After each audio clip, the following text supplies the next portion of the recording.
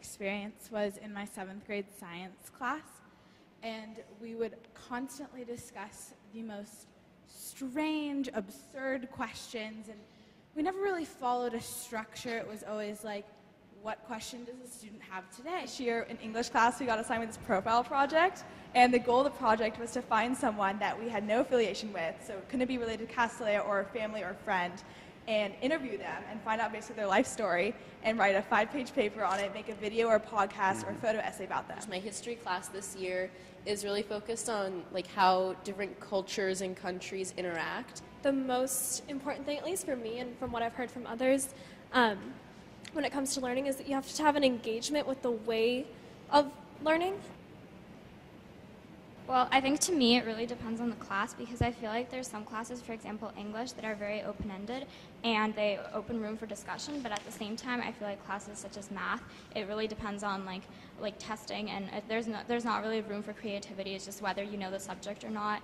I think definitely the way that the class is structured is based on what the class is. So English classes have a lot of opportunity for discussion and student-led opportunities, but then AP classes are in classes where you're learning to take a test. Going outside of your comfort zone and how you can learn by sort of expanding what you're already used to, and through that you can grow. So Charlotte's example of getting out in the community and talking to someone you never talked to, or having a time limit on an art project. So I think just experiencing something new, even though you may not be totally comfortable with it at first, is a common thread throughout all the comments. Okay.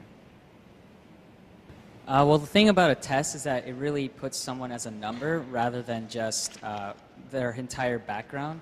So I feel that with creative learning, by maybe basing the school system around projects and a lot of work, individual and in groups, having maybe setting some sort of goal that's very vague.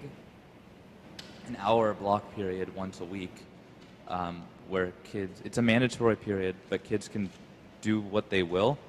For example, I would take advantage of this, finding like-minded friends in a more open environment that's not structured by a class or a teacher dictating what we do, and just discuss what we want to discuss, and I would take full advantage of something along those lines. So I think personally the best solution, because I consider myself like a capable human being but not the best test taker, would be to find a more creative way, an engaging way to show students understanding of a course that's not a standard test. Okay. But I think that having an AP definitely makes you a more competitive applicant. So not having an AP, you can be against it, but you're still going to be at a disadvantage compared to everybody else who's taking the APs.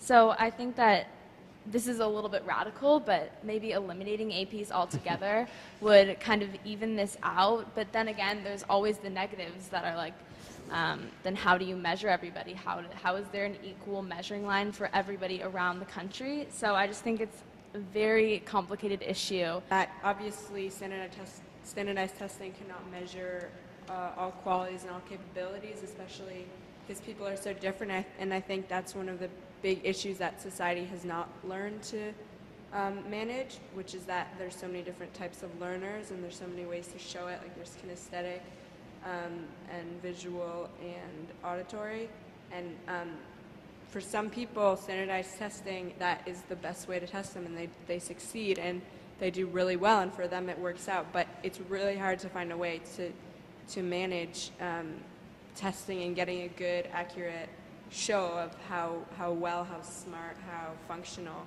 different types of learners are. And I think that that's the challenge, that's the future challenge, if there's a way, and that's why I think it would be good to have options.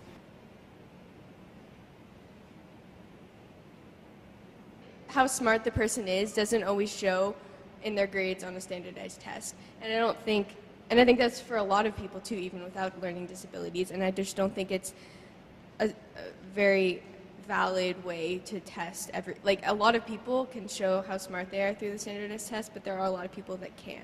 We can't eliminate standardized testing. It's kind of integral to the system. In that while private schools might function differently, the entire function of the public school system is not to really generate educated individuals, it's to generate educated individuals that can function within society's confines, which means that And society functions with tedious deadlines. Society functions on these stupid rules. It functions on these deadlines and this pointless memorization of facts and figures.